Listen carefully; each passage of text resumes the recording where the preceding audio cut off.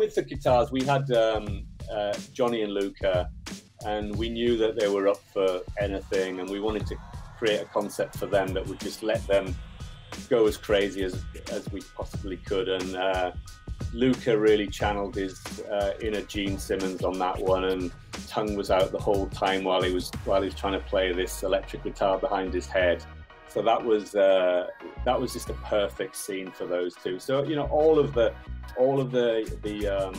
concepts were specifically written for two individual athletes. So they, you know, Luca and Johnny they had to be the rock stars with the long flowing locks. Johnny and I were the last couple to go in the water, so we're there for pretty much all day, hanging around and doing a shot with like very professional people who knew what they're doing, and all like the material available for the shot. You know, like we're underwater cameras, like all the different type of lightings, like everything that we're not used to in a normal photo shoot. It made the photo shoot way more enjoyable.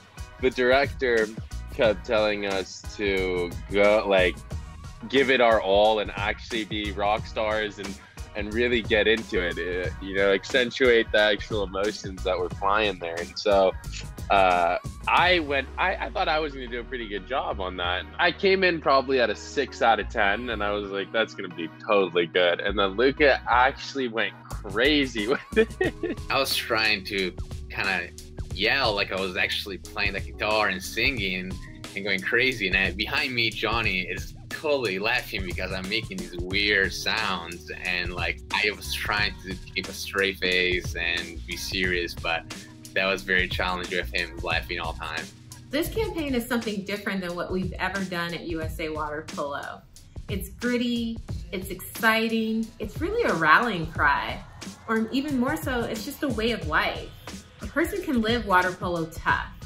And why we really love this concept is because everyone can define what water polo tough means for them and their personal life and their personal experience.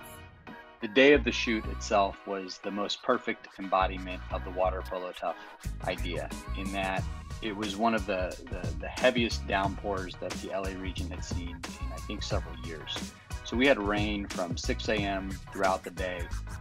We looked at each other's eyes and we said, are we going to be able to do this? And there was a few moments where we talked about postponing the day, but I think we realized that we had a very limited window to actually create this campaign, and we pushed through. When talking to Mark, the creative director, and thinking, how can we find solutions for the water drops coming into the water and bouncing back, not just a half an inch, but maybe 3, 4, 5 inch into our frame, which was very complicated. So we had to crop it closer than we planned usually to. We had to find different angles. We had to tighten the concept a bit more in order to make it happen. And to see the final product and see it's actually a really fun spot. Of course, it makes you feel happy because you know where you went through. And I think people who watch it will not be able to recognize what we went through, and that's the goal.